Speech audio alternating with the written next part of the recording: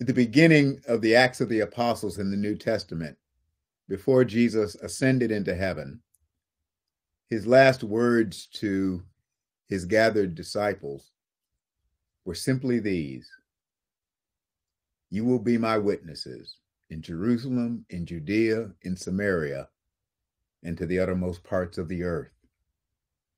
You will be my witnesses, said Jesus, in Jerusalem, Judea, in Samaria, in Palestine, in Wisconsin, in the first century, in the 21st century. You will be my witnesses. For 200 years now, Episcopalians have borne witness to Jesus and his way of love in Wisconsin.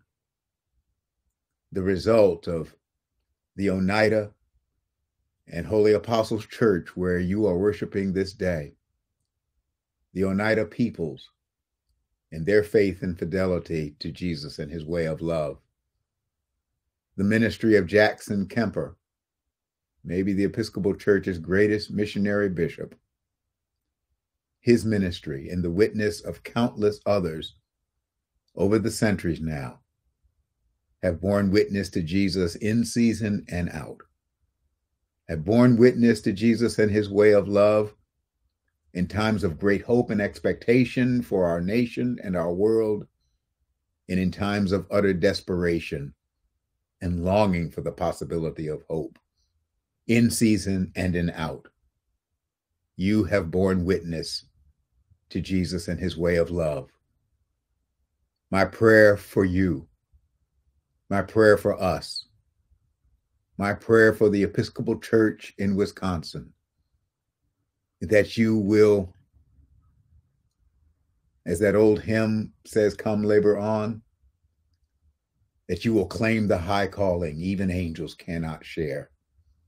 Too young and old the gospel gladness bear. Redeem the time, its hours too swiftly fly. The night draws nigh. Come, labor on. Go, make disciples of all people, of all nations, of all stripes, of all kinds of folk.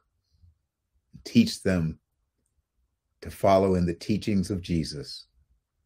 Baptize them in the name of the Father, Son, and Holy Spirit. And go and be my witnesses now in this 21st century world.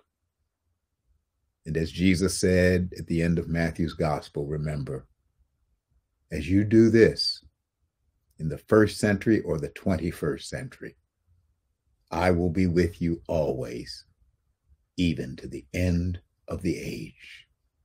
God love you. God bless you. And may God hold us all in those almighty hands of love.